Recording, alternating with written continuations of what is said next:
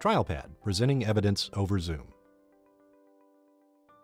TrialPad can be used with Zoom to make professional presentations during remote proceedings, such as a deposition, mediation, or trial. And the setup is simple and easy.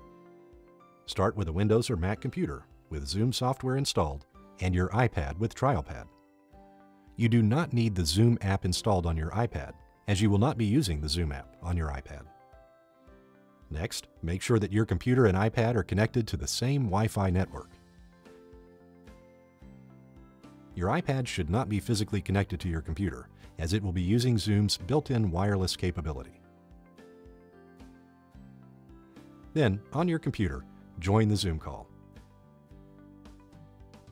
Make sure that the host has set the Zoom settings to allow all participants to share their screen. This can be done by the host by clicking on the small green arrow beside the Share Screen button, clicking on Advanced Sharing Options, and under Who Can Share, selecting All Participants.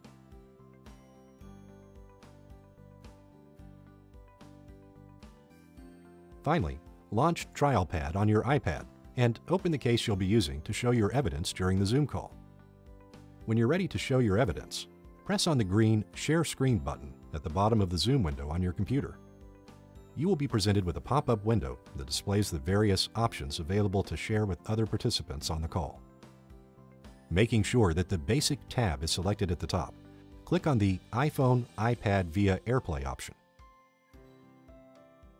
On Windows, it will just say iPhone, iPad, and a plugin may need to be installed.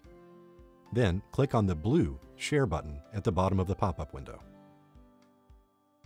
Next, on your iPad, swipe down from the upper right-hand corner to show the Control Center.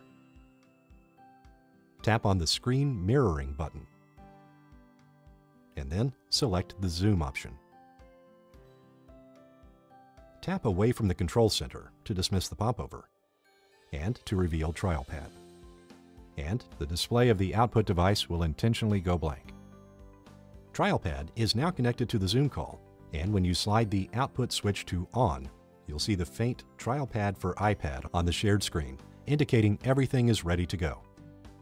At this point, you can just tap on a document and press Present to share it as you would in court, utilizing TrialPad's annotation tools.